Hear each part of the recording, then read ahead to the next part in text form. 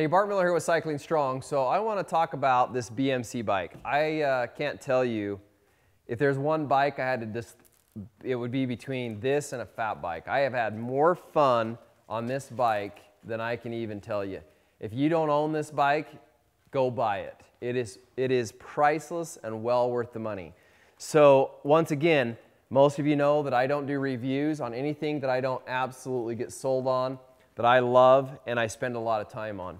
And that's why I wanted to bring this bike up. So I rode this for the first time in cross season this fall. Rode it through cross, and then I readjusted the bike and set it up for gravel rides. I'm riding this at Rebecca's Private Idaho this year, so you'll be able to see it there.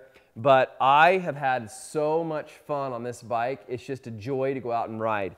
It's got the one-by system on it, so I've had a lot of fun figuring out the different gearing. So I have different sprockets that I've been using up front, try to figure out for cross season, for Rebecca's Private Idaho. I just did a ride last night up a hill called Sidewinder, which is a mountain bike kind of a course on this bike. I just did it, and you know, I'm always playing with the gearing to figure out.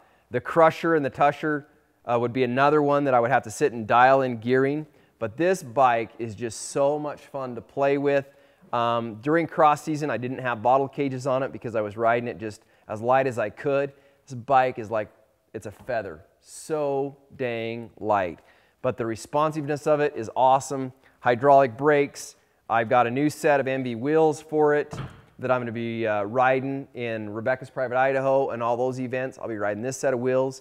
But I also bought this set of wheels for cross season this year. I'm not really much of a cross rider. That's not my thing. I do it just because it breaks up things and it's kind of fun.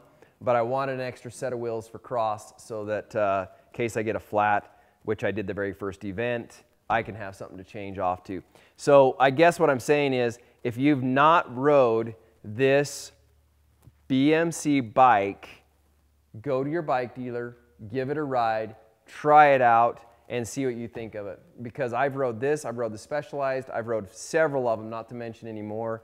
But this bike, head and shoulders above, has been my favorite bike I've ever rode. So, hope you enjoy this segment. If you have questions, let me know. I am playing with different types of tires right now.